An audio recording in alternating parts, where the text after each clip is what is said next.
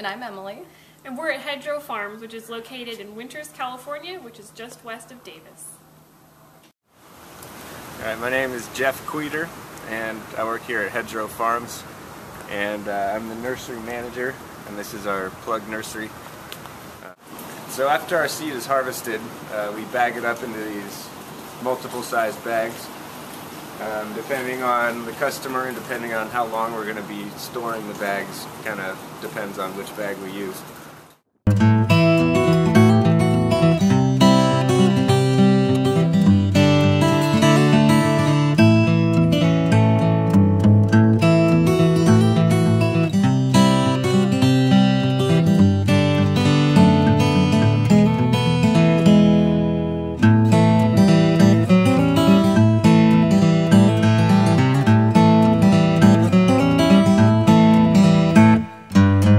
Hi, my name's John Anderson, and this is part of Hedgerow Farms. This is one of our tailwater ponds that's about 10 years old, and the sedges and rushes and grasses around it have completely dominated the system, along with the willows.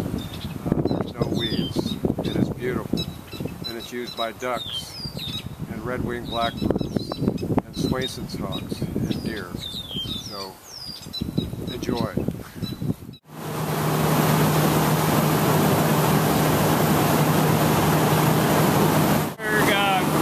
We recently harvested Nacella pulchra, purple needle grouse. It's a native California grouse. It's actually our state grouse. So it's going into this mill. The green bin is the dump bin. It's being elevated out of that dump bin up into this large wood machine, which has a series of 4 different screens that the seed falls through or rides on top of to separate the trash from the good seed. Into some seed rollers where that cleans out some more stuff. And as you can see, our product is a lot cleaner already than what we saw before.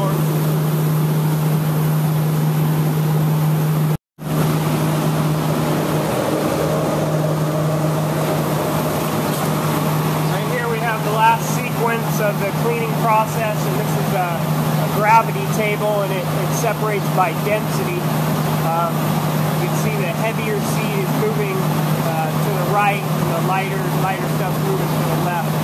This stuff here is very low viability seed, and basically blank seed. And over here you have your heavy stuff. This is our final product right here. This is your California state grass.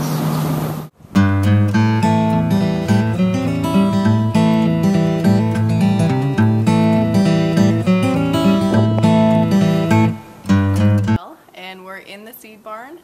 This is where we store all the seed until someone needs to purchase it. We like to have a good amount of stock on hand so that we can give you what you want when you need it. Usually we don't have big tarps full of seed drying out, but it's raining outside, unseasonably so, in May. So this usually wouldn't be here, but otherwise, in the seed storage barn, this is where we store all of our seed. It's all bagged up after it's cleaned. And when we have an order, where our guys come in here and pull the seed down and do our custom mixes, or just load bags up onto pallets for shipping. And one of the amazing things about these native sedges, grasses, and rushes and other things is once they're established, they keep the weeds out. So this is a weed-free environment. And I'll tell you, farmers hate weeds. You can't put something in and have it with weeds, otherwise they'll rip it out. So we're pretty excited about what we're able to do here. We're also growing about 70 species of native grasses, sedges, rushes, and wildflowers. And that's what our operation is all about.